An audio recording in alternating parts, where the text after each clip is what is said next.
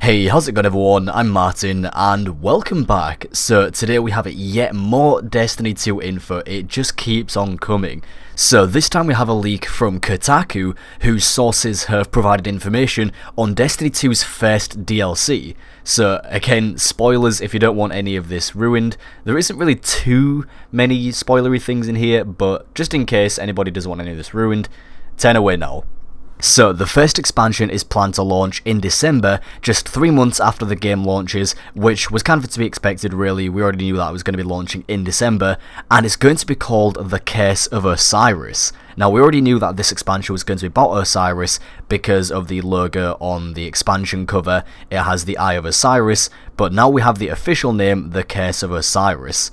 And according to Kotaku sources, this expansion will feature a patrol zone on Mercury, and the lighthouse is also going to make a return from Destiny 1 as a social space. Players who played Destiny 1 will know that the lighthouse could only be achieved by going flawless in the Trials of Osiris, but now it's going to be making a return as just a regular social space, and I'm guessing this is where we might meet Osiris and where he could be set up as an NPC.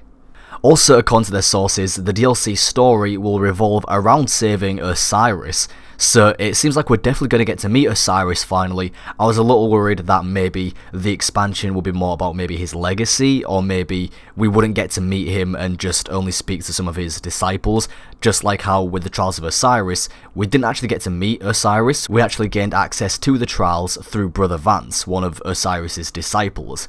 But here I guess we're actually going to get to meet him, and we have to save him, so he's in some kind of trouble. Now, for those of you who maybe are new to Destiny and haven't played Destiny 1 and don't know who Osiris is, essentially he was a warlock who was banished from the city because he essentially became obsessed with his research on the Vex, the time-traveling alien robots in Destiny, and we haven't seen him since. So this is very exciting. So this is going to be a very exciting expansion, especially for lore buffs like myself, so I cannot wait to see what happens here. Also, the name of the expansion itself is pretty interesting, The Curse of Osiris. I wonder what this could mean, or what the curse could be.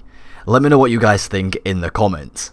Now, back in December of 2014 was when the first DLC launched for Destiny 1, that was The Dark Below, and that was a pretty big letdown of an expansion. There was very little content for what people paid, and left a lot of people upset. But according to Kotaku sources, for Destiny 2's DLC, Activision has promised bigger and better things. So fingers crossed, we get a lot more content this time round. Now, for the other bit of news from today, Bungie released a short teaser of the upcoming live-action trailer for Destiny 2, which is going to be releasing tomorrow, that's Thursday, at 10 AM Pacific, 6 PM UK time. So yet again, we're getting another live-action trailer, which was kind of to be expected. Eric Hirschberg, the CEO of Activision, actually posted a picture of him a while back wielding the exotic auto rifle, Sweet Business, and so finally here we get a very short teaser of what's to come. It's just our Guardians loading their weapons, but it's very exciting nonetheless, and I can't wait to see this trailer.